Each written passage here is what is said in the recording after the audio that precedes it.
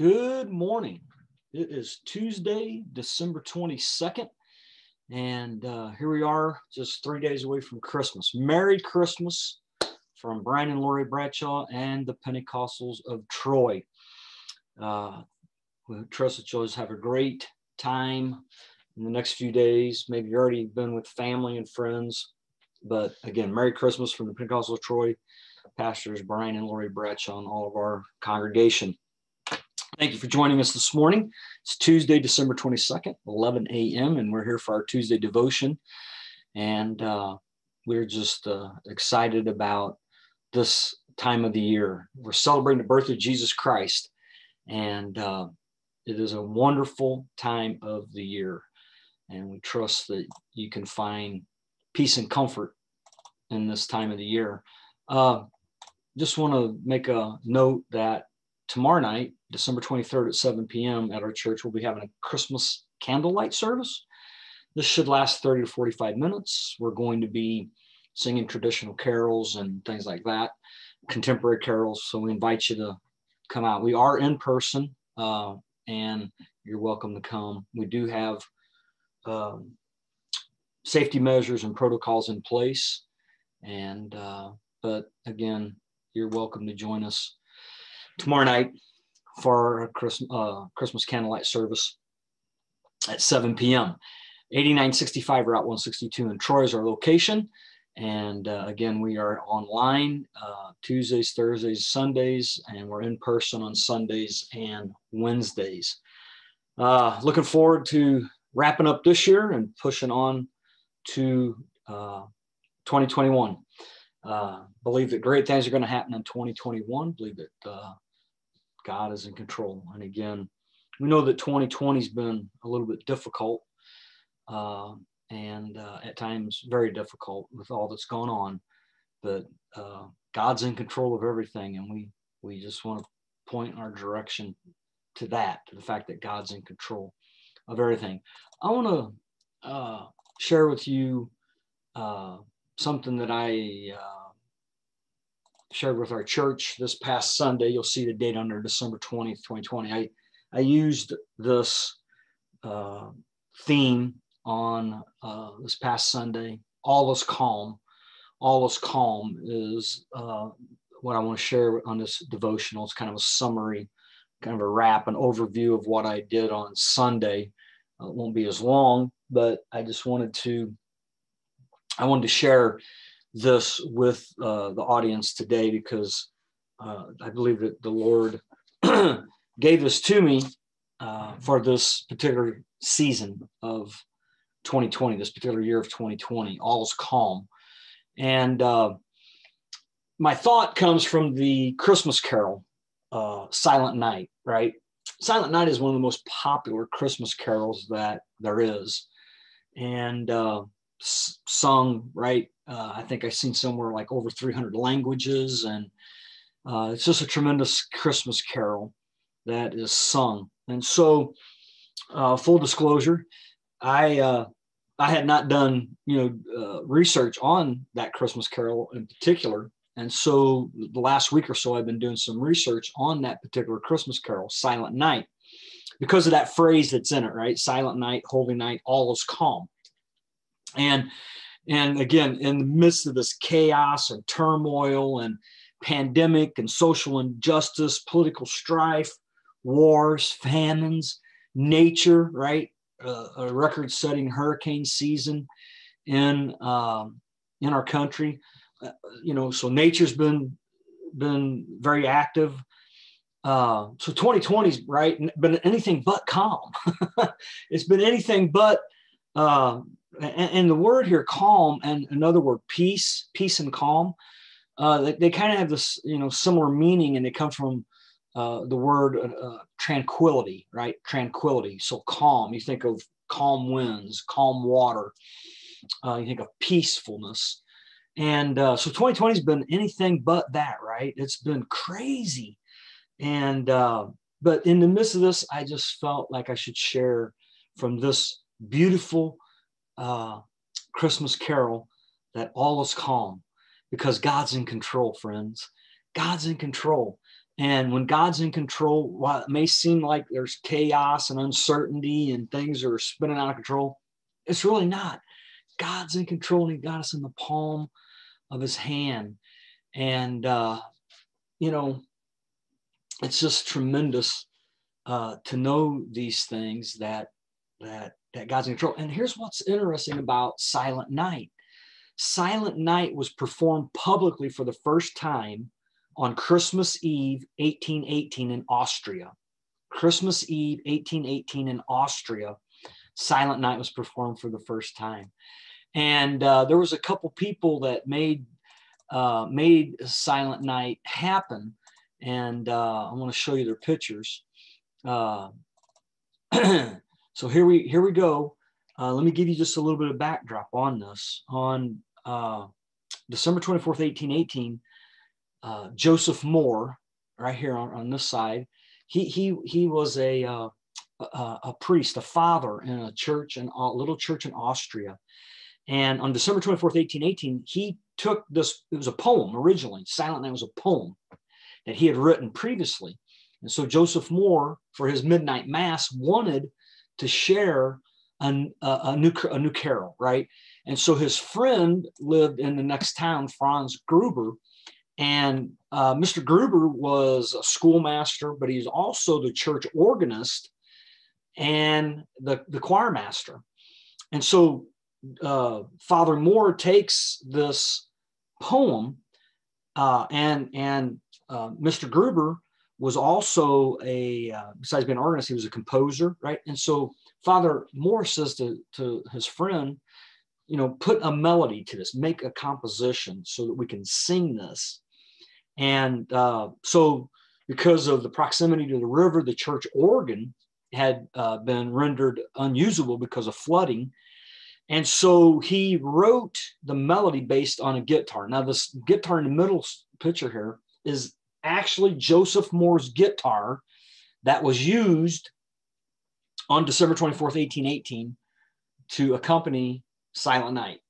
And you can go out on the internet and find this, that it's in a museum. So that guitar is still around. And that's the guitar that Joseph Moore owned and was used and they did that Silent Night. I think this is a tremendous story. And here's what even makes it more interesting for me, the all is calm part. Yes, Father Moore was probably thinking the night Jesus was born, that it was a quiet night. It was a peaceful night. And, you know, you read the account of the angelic host, you know, glory to God on earth, peace, goodwill toward men. You have all these things going on. But here's something to remember about this time frame in Europe. This poem, Silent Night, was actually written by Father Moore in 1816. Okay, so 1818 is the first performance, but 1816 is the first time that he writes Silent Night.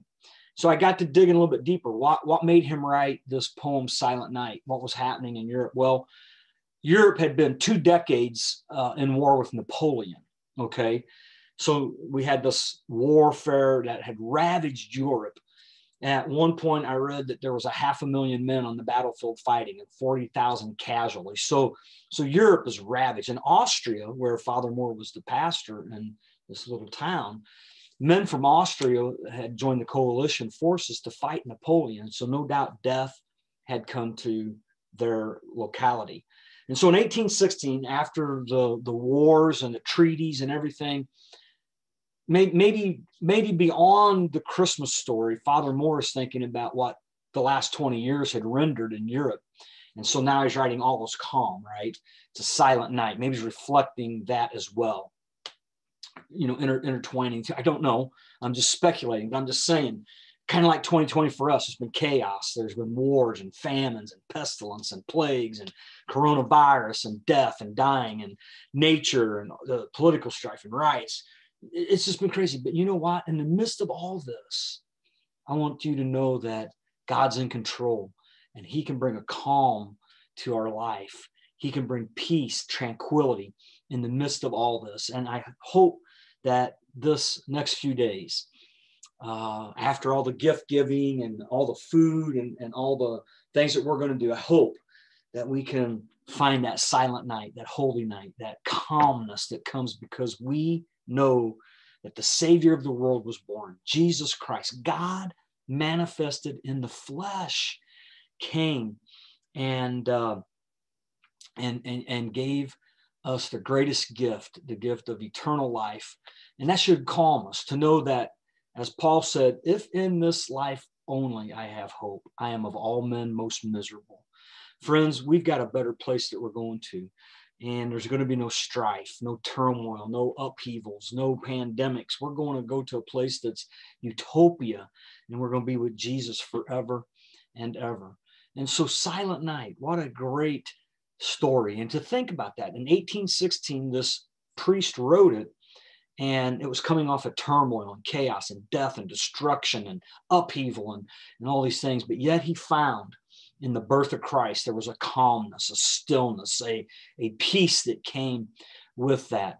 And, we look at these men and, don't know everything about their lives, but my goodness, what a great story that all is calm. And, one thing I want to just share is going into 2020, I spoke to our church on January 12th of 2020, and I gave them this verse because I was looking for a 2020 verse. And so I came across John 20, 19, 20, and 21. And notice this is bookend.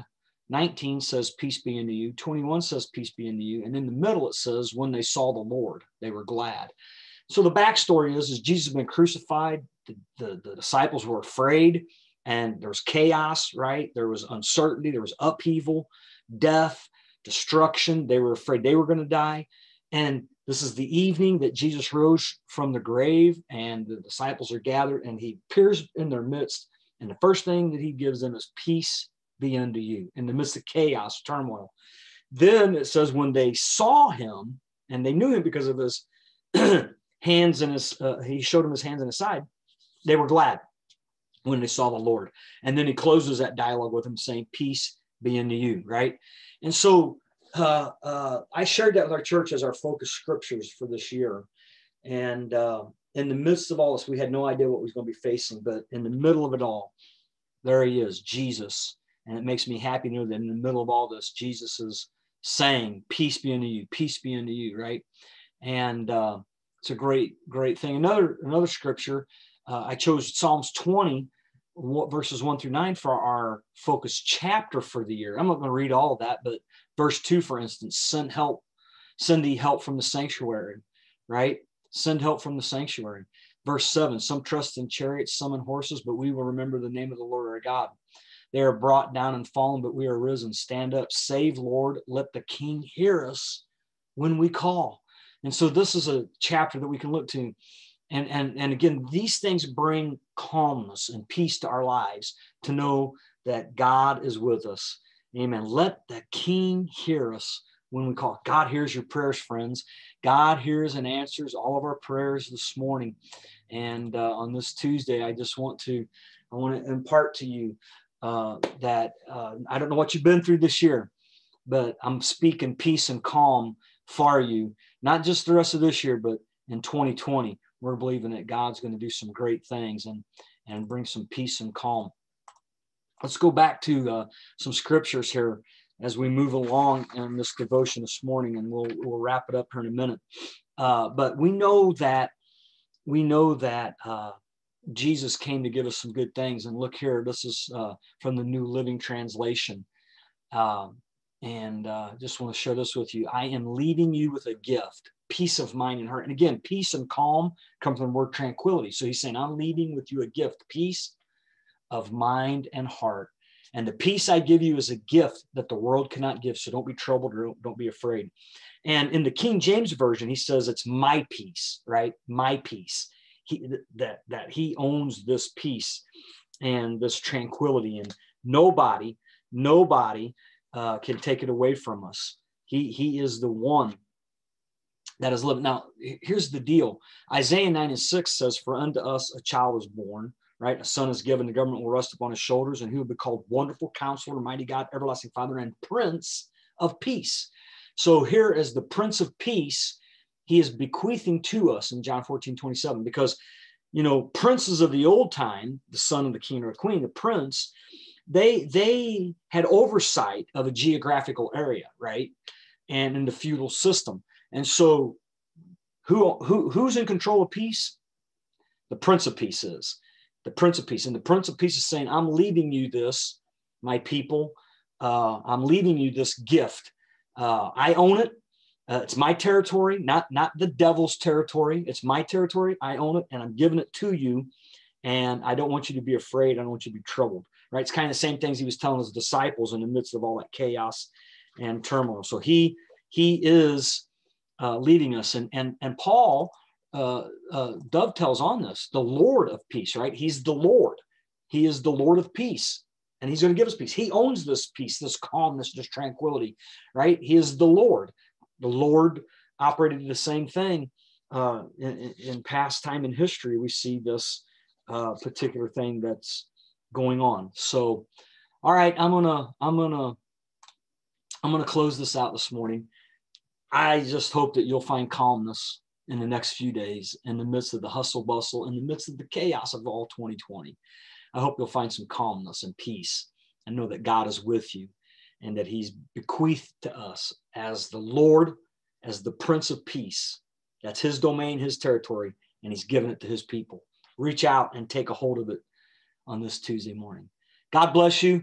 We'll probably take, as we have been hitting and missing on these devotions, we'll probably see you in a week, probably mainly back here next Tuesday on December 29th to do another Tuesday devotion. And until then, we want to wish you again a Merry Christmas. And if we don't get back online, Happy New Year. And we just, again, want to just whisper the words, all is calm. Blessings